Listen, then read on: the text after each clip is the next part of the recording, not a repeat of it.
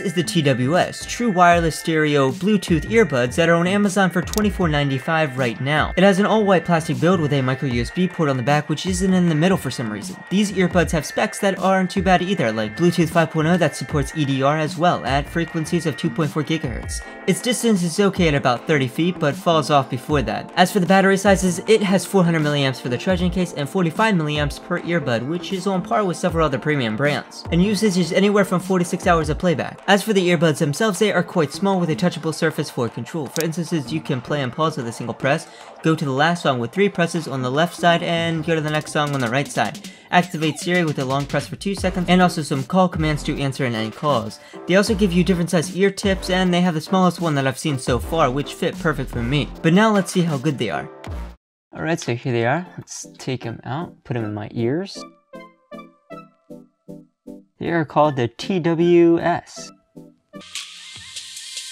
At exactly halfway volume, they become distorted and they don't sound near as good as if they are quarter volume. They're clean, crisp, not too much bass, and they sound pretty nice overall. Actually, I could probably use a little bit more bass, if anything. But as soon as we get up to halfway volume, it's distorting in the basses, sounds worse even at max. Interesting. These sound extremely similar to the Sony T22s that I've already reviewed, and my favorite ones, budget ones, is the MPOW M9s from, obviously, MPOW, and these sound fantastic. If you want to purchase these, I recommend these a lot. But as for this one, so they do cost $30, but I think for $30 you're getting quite a lot of features. For instance, the touch controls, and that in itself is really good, especially compared to the Sony, which have buttons, and the touch is way better. And it can fit really small ears. I have tiny ears and they fit perfectly. They also like stay in there while running, so that I think is a very big plus for these.